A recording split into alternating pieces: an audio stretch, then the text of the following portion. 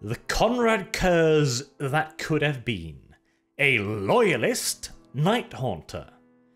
As I am sure you could not possibly have failed to notice, Konrad Curze is, by quite some margin, my favourite Primarch, and I've been wanting to make a bit of a theorycraft video on a Loyalist Night Haunter for quite some time now, and I figured this is as good a time as any to indulge myself. So, let's have a little bit of fun, shall we? Trying to figure out how a Loyalist Night Haunter might happen. And on that note, whilst of course this will be theory crafting, we are going to try and keep it within the realms of possibility. Something that could potentially and logically happen, taking into consideration Konrad's backstory and of course the nature of the planet upon which he grew up. We will be trying to avoid the more crazy out-there forms of speculation, like asking, for example, what if the Chaos Gods had simply chosen to not mess with young Konrad's mind whilst he lay sleeping in the gestation pod? You know, that would absolutely change things, certainly, but also, why would the Chaos Gods choose to not do so? After all, they are working towards their own end goal, their own scenario as well. We can also choose to ask, what if Konrad had been adopted by a family on Nostromo in somewhat the same way as Korax was adopted on Deliverance, but once again, this is Nostromo. There weren't a whole lot of families on that godforsaken planet that would even consider adding to their already overpowering burden with another mouth to feed, much less a mouth like Konrad Curze's. And even if he was to be adopted, do you think being raised by a family on Nostromo would result in a kinder, gentler Night Haunter? Or do you think it would simply result in an even worse monster? I know which result my money would be on. At the end of the day, I firmly believe that the only person who could ever have truly saved Konrad Curze was Konrad Curze himself. And it's not like there were a lack of moments in which he could have done so. Konrad Curze was not naturally a monster, as we can quite clearly see throughout his history. For all his cruelty, for all his evils and vile, vicious actions, even at the very end, while sitting in that dark, stinking room on the freshly built fortress on the world of Tsugulsa, where he crafted a statue of the Emperor from the broken bones and torn flesh of servants, he was still trying to find some way to justify his actions. He crafted that statue to yell at it, to scream at it, to lambast it, to move the blame for all of his actions over onto the Emperor. Curze had never done anything wrong. He had been made this way. He had been predestined to become a monster. And so he himself was blameless. If he could never have avoided this fate in the first place, if he could never have done anything to change his future, if this was all predetermined by a careless father, Curze was blameless. Even as he himself knew that this was not the case. In fact, it was probably that realization that finally broke his mind and saw his personality splinter into that of Curze and the Night Haunter. But spend a second to actually think about what Konrad Curze was doing in that dark room, mere hours before what he believed to be his inescapable death. A death that he marched to willingly, ordering his legionnaires to not intervene because he viewed it as the only way to prove his visions correct. He viewed it as the last way to prove that he was not at fault. He literally saw his death as the only way to prove to himself and the galaxy that he was not the monster. What other Primarch would go to those lengths? Which other Primarch would wish to justify their actions, or doubted them enough to begin with to even need justification? Lorgar? Lorgar was convinced he had found the inescapable truth. The all-consuming religion in whose name any atrocity was not only justifiable, but desirable. Lorgar never wondered if he was correct in doing what he was doing. He waded through oceans of blood and never once looked back. Not honestly. And what about the War Master? Did Horus ever doubt himself? No. Not until the very end, when the Chaos God's influence over him was pulled away for a split second. He was entirely convinced that he was not tearing the Imperium apart. He was not trying to destroy it. He was trying to rescue it from what he viewed as his father's tyranny. A true and noble goal. What about the others? Angron? Do you think he ever questioned what he was doing? Perturabo? Fulgrim? No.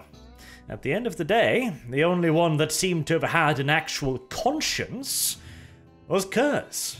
Which is quite ironic, seeing as he was also probably the most monstrous of them all, at the very least in appearance, and to a degree in action as well.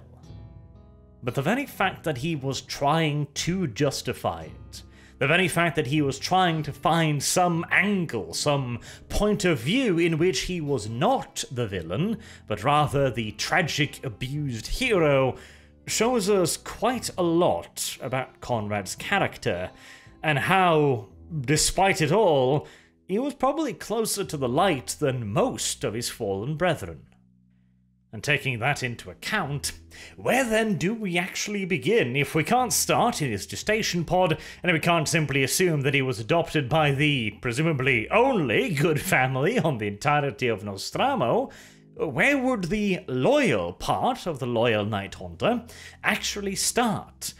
I think it would begin at a very early age, with Konrad himself consciously refusing to take in everything that surrounded him. You may notice that on this custom artwork right here, amongst many other little subtle changes, this version of Curze has a blindfold covering his eyes. That is because he is blind. We cannot change Nostramo. We cannot change the fact that it is one of the shittiest planets in 30K. We cannot change the fact that virtually every single person who lives on that planet is a criminal in some way, shape, form, or capacity, even all the way down to young children. We cannot change the fact that it is ruled by a governing class of nobles who engages in open war with one another, utilizing organized crime syndicates as personal armies to bathe the streets in blood. Nostramo is everything that is wrong with the human condition. It is greed, it is anger, it is violence, it is abuse, it is merciless murder at its worst. But we can change how Konrad Curze chooses to perceive it. And stay with me here. This is a hint convoluted, but I promise it does make a degree of sense. First and foremost, all of the Primarchs, Konrad Curze included, were implanted with a vast amount of knowledge from their very creation. They were programmed to know all of this, although they knew it, but they did not understand it. Konrad Curze knew that a bullet lodged in his torso would slow him down, just as he knew that it wouldn't kill him. He could tell you precisely where it was lodged, next to which bone, and next to which organ or muscle group. All of this, he could just list it off. He could tell you the precise chemical composition of blood. But he wouldn't actually understand any of that, or hell, even necessarily know what blood is. It would be like rocket scientists listing off all of the requirements for getting a rocket into orbit via mathematical equations. You would understand that these numbers mean this. You know, this is a 1, this is a 2, this is a decimal point. But you wouldn't be able to grasp the significance of these numbers put into context. It would simply just be numbers, rather than the means through which we fire massive rockets into space. And along with this information, the Primarchs are also programmed with a series of preferences, with proclivities. Things that are placed within them in an attempt to guide them towards becoming the kind of general or administrator or tool of terror that the Emperor would want them to be. In the case of Konrad Curze, he was supposed to be the perfect judge, and the absolute arbiter, whose judgments would never be questioned due to the terror of the consequences for doing so. Make no mistake, Konrad Curze and the 8th Legion were intended to be weapons of terror, but crucially, the terror was to be a consequence, rather than the tool with which the means could be achieved. The 8th Legion was supposed to be the very large stick with which you threaten a foe, and force him to surrender lest you hit him over the head with it. Whilst instead, Konrad would bludgeon to death the first man he saw, and then threaten the rest that the same thing would happen to them should they resist. And this was not done because of some sense of malice, necessarily. It all stemmed from one simple misunderstanding, or perhaps misinterpretation is more correct, or perhaps even an overly narrow point of view. As mentioned, Konrad Curze would have a lot of knowledge. Every single law ever written would be somewhere within his mind. Every single treatise on justice or the correct application of legal force would be somewhere within his mind. But due to the fact that he is unable to understand any of this on a philosophical level or on a deeper level, he simply had to make simple, logical decisions. In the case of the Konrad Curze that existed, this was that the law punishes the guilty. No differential, no nuance, no degrees. There is only the law and the punishment for breaking it. A child's interpretation of the legal system. But what if he had latched on to an equally basic and ubiquitous principle of justice? Namely that no two crimes are ever quite the same. Ever since the very creation of the concepts of law and order, it was understood that stealing a fish and bludgeoning a man to death with a rock would require different punishments. And in fact, to fail to take this into consideration and simply punish every crime the same would itself be unjust and illegal, making whoever did it a criminal. Once again, this is logic that even a child could understand, and it is an equally basic principle of the legal system. There are crimes, there are punishments, but there are also always different punishments. And this one simple change in priority would lead to a very different Night Haunter. Now, he would still be a symbol of abject terror on Nostromo, absolutely, because he would still have the overriding goal of creating law and order on the lawless planet of Nostromo, and simply handing out tickets, even if Konrad could understand the concept, would not have done much to restore any kind of control over such a planet. Instead, it would lead to a slightly more philosophical Night Haunter. He would ask himself the question, what punishment is this crime worthy of? And he would very slowly but surely develop a moral framework for himself via trial and error. He would punish someone, and he would then see the reactions of the rest of the community, just like the Night Haunter, the chaotic version that is, did.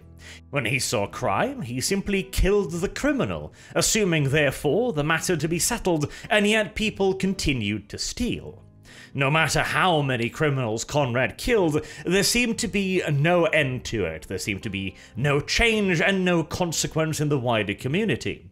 And so naturally, Konrad simply came to the logical conclusion that merely killing them was not enough. And so he started stepping up his game. And in so doing, Curze got very, very creative. He drew upon all of the knowledge he possessed to come up with more and more hideous ways of killing people.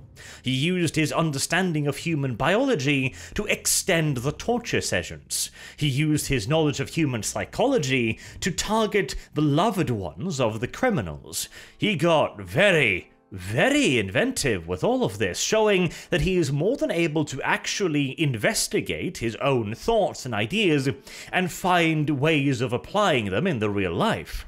The Loyalist Konrad would do much the same thing. He would see a crime and he would ruminate upon it. He'd check with his mental database. What kind of a crime is this? What kind of a punishment would be correct for such a crime?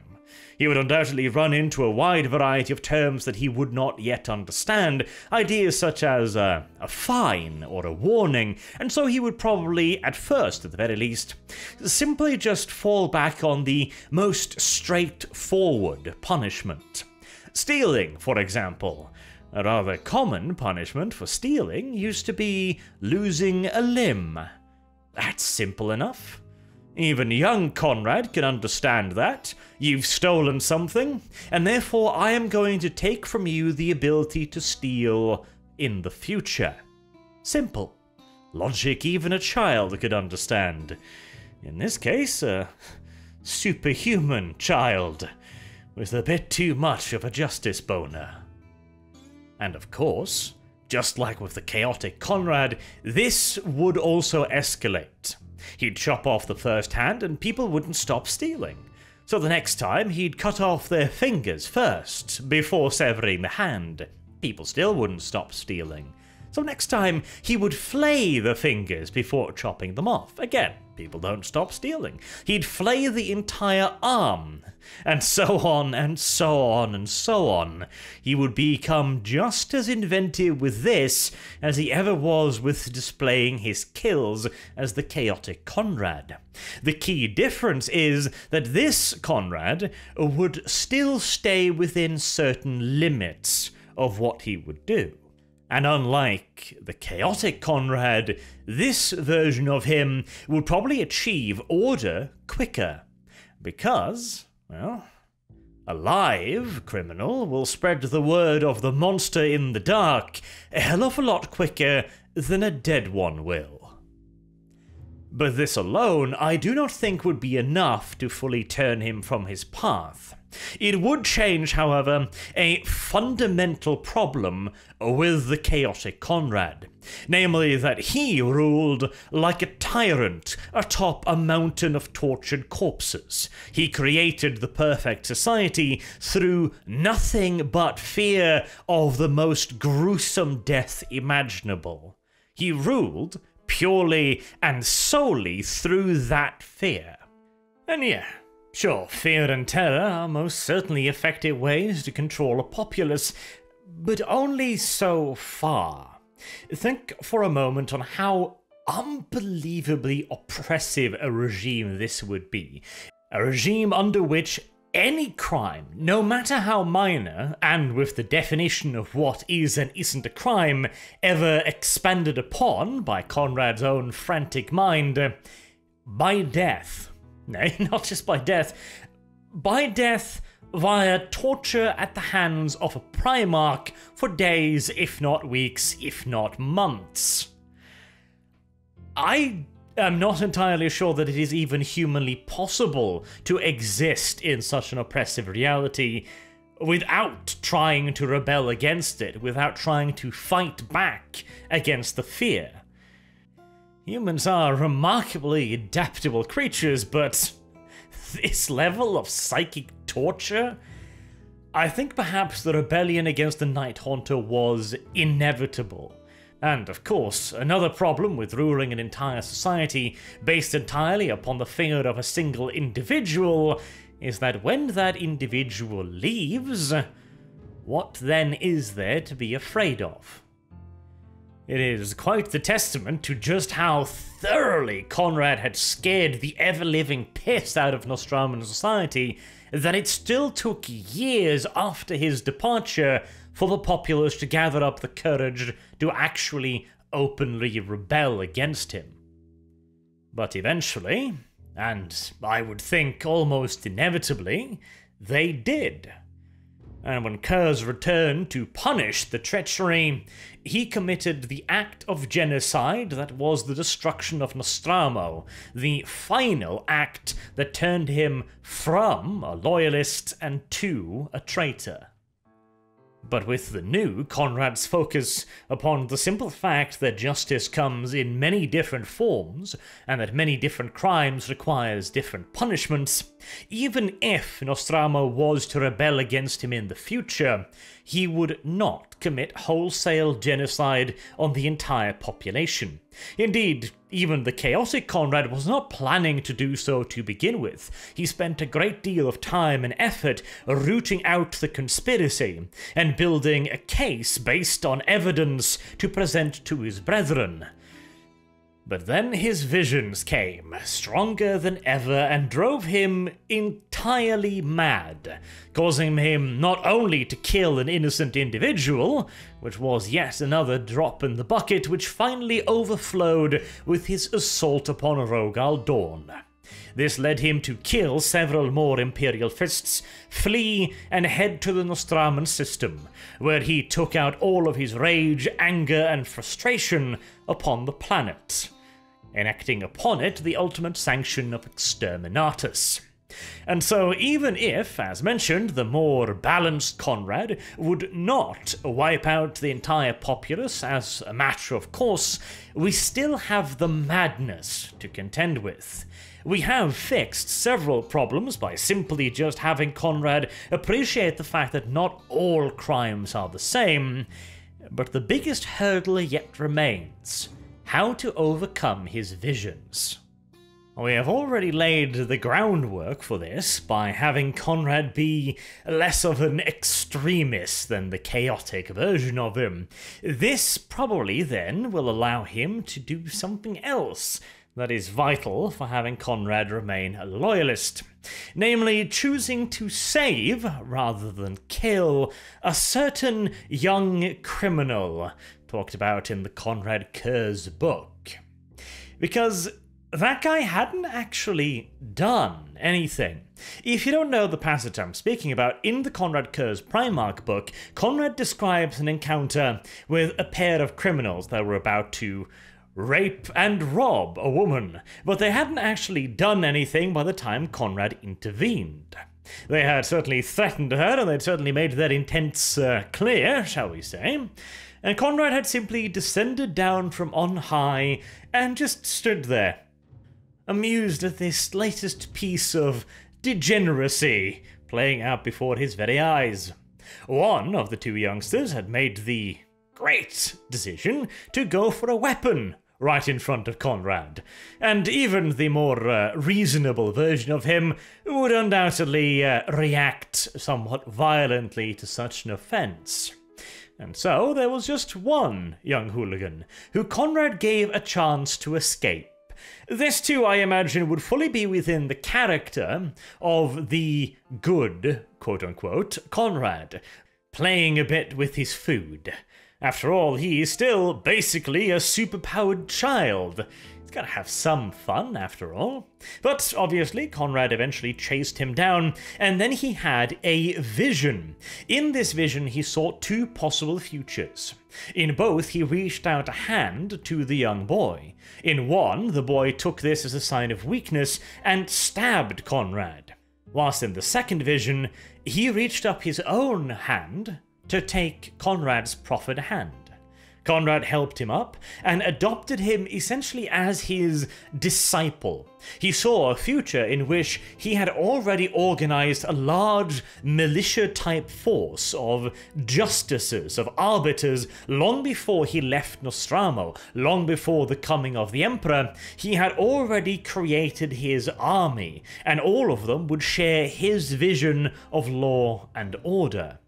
In the book, Konrad rejected this future because he felt it was too much of a threat, too much of a danger. If the child decided to stab him, then he would no longer be as fearsome. Konrad would no longer be feared by the criminal underworld, and so they would run rampant. However, the new Konrad, I do not think would view it as such. I think our version of Konrad would see this for what it was, an opportunity. Justice needed to be done, and it was getting awfully tiring passing judgment on everyone. Having disciples would make things a lot easier, and it would also allow him to replicate certain aspects of civilized law that he no doubt knew about but had never been able to replicate. Stuff like juries or judgment by one's peers.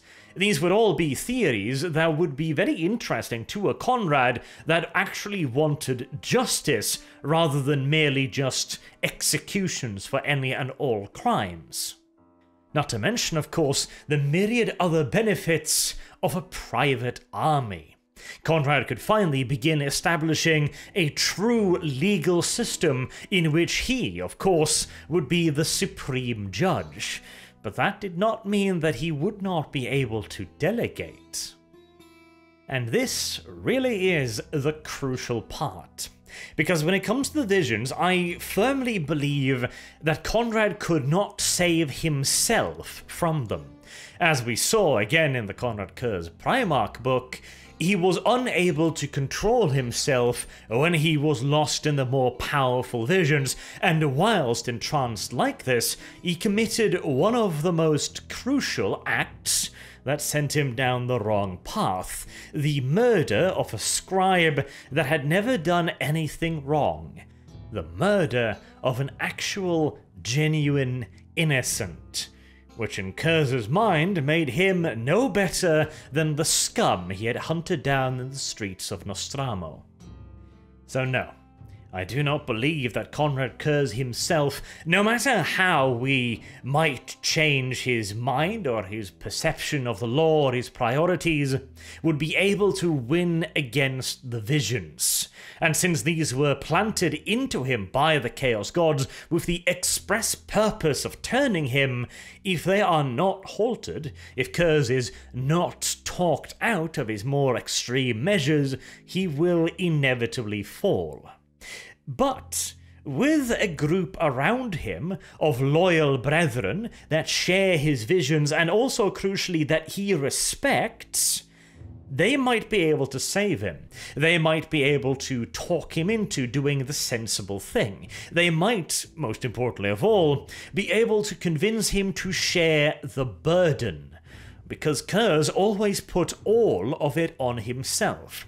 When Nostramo betrayed him, he viewed that as a personal betrayal. When members of the Night Lord's legions started engaging in torture outside of Konrad's sanctions, he again viewed that as a personal failing on his behalf, and he dealt with it personally. He straight up murdered all of the Night Lords that he had found guilty of deviating from his commands, which obviously yet furthered the gap between Konrad and his legion. It's also important to point out here that you might think Konrad, the chaotic version of him, had support. He had his legion, and he did have at least a few within it that genuinely did believe in him. And whilst this is true to an extent, the vast majority of the Night Lord's Legion, at the time when Konrad was to fall fully to chaos, were not really particularly infatuated with Konrad Curze's teachings, with his philosophies and his ideals. There was only a small number of the upper echelons of the legions, and a few amongst the rank and file, that had any real faith anymore in Konrad's way of doing things. A lot of them, albeit not quite all of them, were in it solely for their own benefit. Whereas this new Legion of Order, it would have been formed much, much earlier, and the crux, the core of this new formation would be Curze and that very first disciple. It would essentially be An order of zealots, practically. Only those that truly believed in Konrad's vision would flock to his banner willingly. Again, I remind you, no matter how much more balanced this version of Konrad may be, he would still be an image of absolute nightmare to the population of Nostramo, and those who would go to him willingly, they are bound to be amongst those with the strongest of convictions. With this army of true believers, of zealots, Konrad Curze could then build a much firmer foundation, not just for the 8th Legion, but for Nostramo as a whole. Something the chaotic Konrad lacked almost absolutely. There are indications that some at the very pinnacle of the society he left behind were still loyal to him, but that must have been virtually all of it as well, since shortly after Konrad's departure, the criminal syndicate had a resurgence of power, until at the end, they could literally just walk into the halls of the Senate, execute one of the high nobles, and have no one resist. Not a shot fired in anger, not a voice raised in protest. The only thing that were keeping them compliant was the fear of Konrad Curze. Although, with that word, compliant, there is an interesting note. The criminal syndicates didn't want to secede from the Imperium. They were more than happy to continue to offer up the tithes that the Empire required. They viewed that simply as a larger, stronger organization, and paying protection money, essentially, was something that they could understand. It shows that Nostramo wasn't necessarily unhappy under the rule of the Imperium, and that the only thing that they were really rising up against, I believe, is the fear, the mind-numbing, destroying fear. They had to resist, they had to fight back, and they found strength in the old ways, in the glory days before the coming of the Night Haunter. If, however, our Konrad left behind a organized society of rules, law, and strong legislators all loyal to Konrad's vision, I believe it would be much more difficult, if not indeed flat out impossible, for organized crime to spread in the same way as it did on Old Nostramo. Because I don't think that the general populace missed those days. I don't think the general populace enjoyed living in fear of the criminal syndicates, enjoyed starving, and existing only at the mercy and the whims of those above them. I firmly believe that if Curze could build an alternative to this, a strong, loyal, stable Nostramo, then people would fight to defend it, they would fight to preserve it, and they would see it as in their best interest to maintain it. Even if the criminal elements attempted a resurgence after Konrad left, there would still be those loyal to Curze's vision. There would still be those in power able to crack down on these criminal elements. And with the nature of Nostramo being what it was, and, of course, a base for the 8th Legion Astartes, the Terror Legion, I see no reason why they couldn't have succeeded. Hell, a single company of old-school Terran-born 8th Legionnaires would be more than enough to pacify any resurgent criminal elements. And if Nostramo remained strong and remained loyal, then the corruption of the 8th Legion would not take place. It began because the officials on Nostramo had not adopted Konrad's vision. They remained corrupt and loyal only to themselves.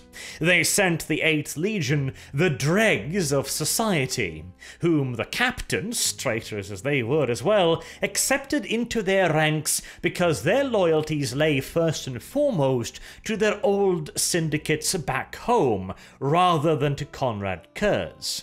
This, again, was simply because Curze had not instilled them with a sense of loyalty.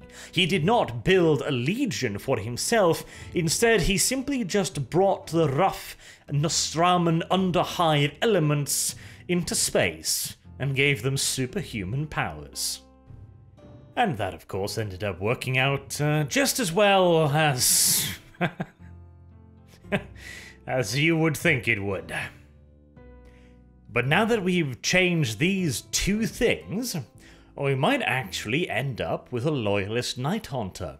First and foremost, he will not lose himself as much to the darkness when he actually has to temper his justice with, well, actual law and justice. And secondly, his visions will become less and less real to him.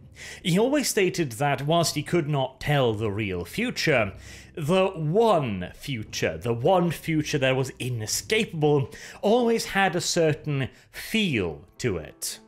That is why Curze viewed it as the inescapable future, as the absolute future. And despite fighting against it with everything he had, he could never quite manage to separate himself from it, because he himself thought that he couldn't. He convinced himself that there was no fighting this future, and so he simply kept going down the route predetermined by it. But here, with his first student and his new moral compass, he would not be able to just kill him, because the kid had not committed a crime. And so, Konrad would be forced, indirectly by his own moral compass and his current values, to stretch out his hand instead. And when the kid didn't stab him, because he literally could not have stabbed Curze from that position, that would introduce the first glimmer of doubt to Konrad's mind. And as time went on, as the Emperor arrived, as he met his brothers, and he left Nostramo and ventured out into the galaxy to conquer yet further worlds for the God Emperor, he would also see his legion not degrading around him. There is a mention in the Primarch book, and also in other source materials, that to begin with, Konrad made every effort to make himself at the very least look the part, to look like a lord of men.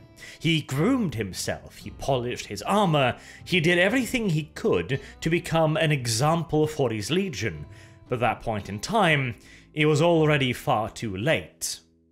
And when it came time for him to execute his first squad of Night Lords who had gone against his commands and had tortured simply for the hell of it, he completely gave up on all that.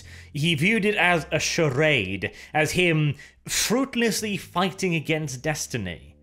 But that would not be necessary with a Loyalist Curze, because that corruption would not set in.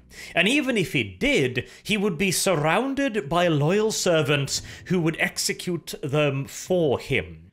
With loyal and devoted officers and sergeants, anyone who went against Konrad's teachings would almost certainly be purged at a very early stage.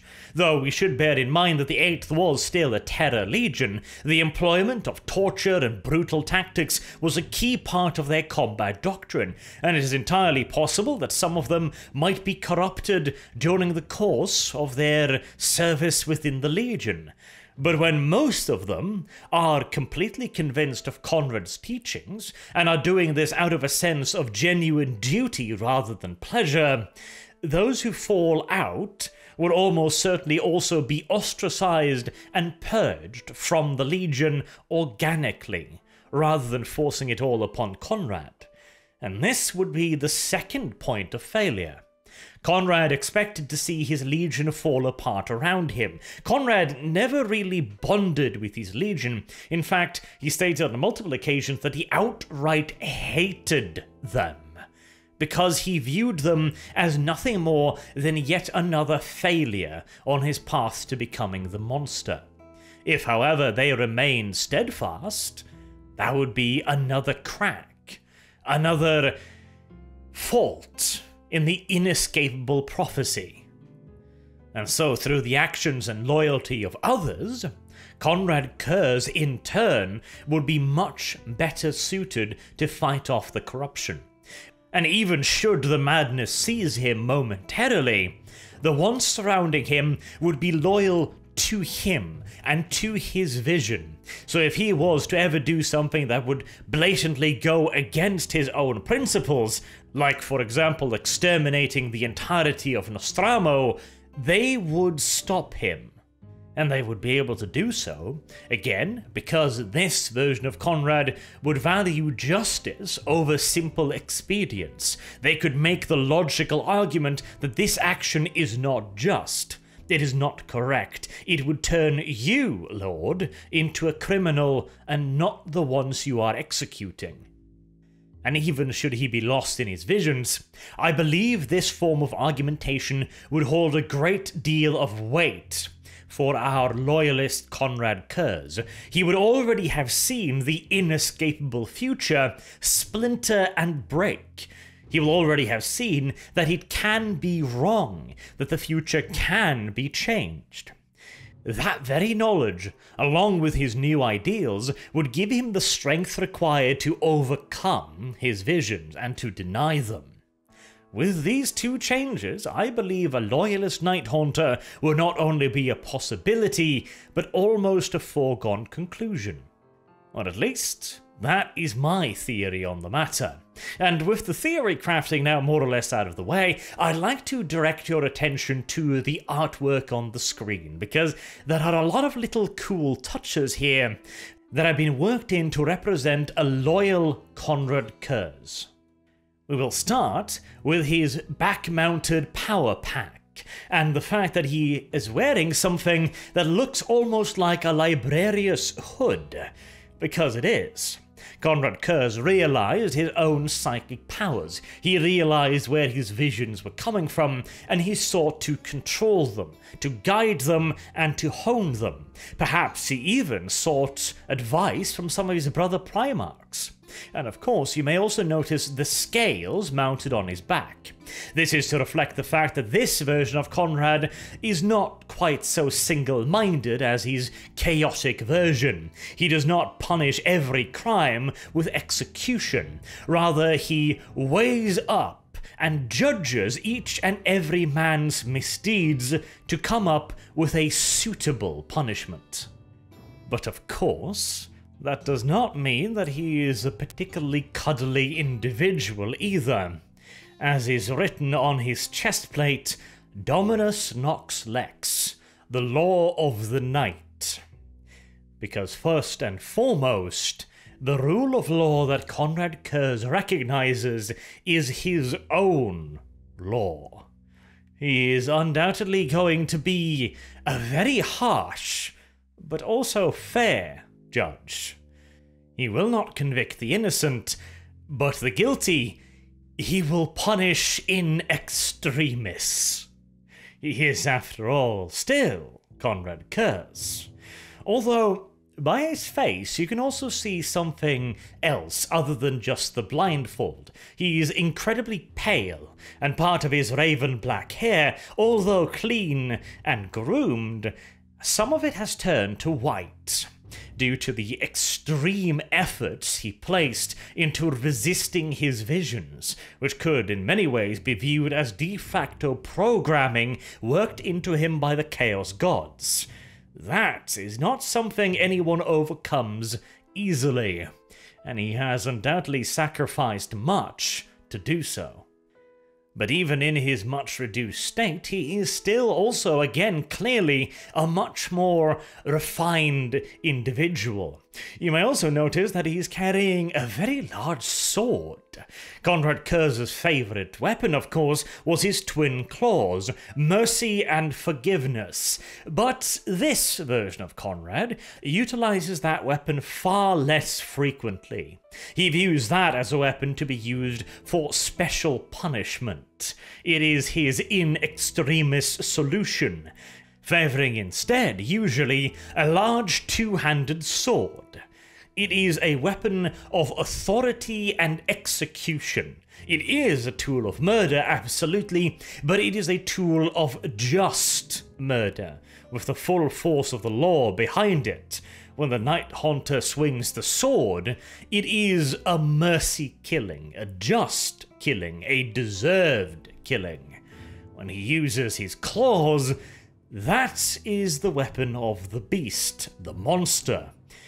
And Curze absolutely will call upon that side of himself, even in his loyal form, because he still understands that some miscreants, some criminals, some evil individuals understand nothing except death and torment of the vilest kind. And if he has to unleash the beast on one poor individual, so that he can use the sword on 100 more, Curze views that as a worthwhile sacrifice. And that is also why this Konrad is still dappled with a bit of blood, why he still has a pair of sinners' skulls attached to the large armoured gargoyle on his shoulder guard, his new emblem.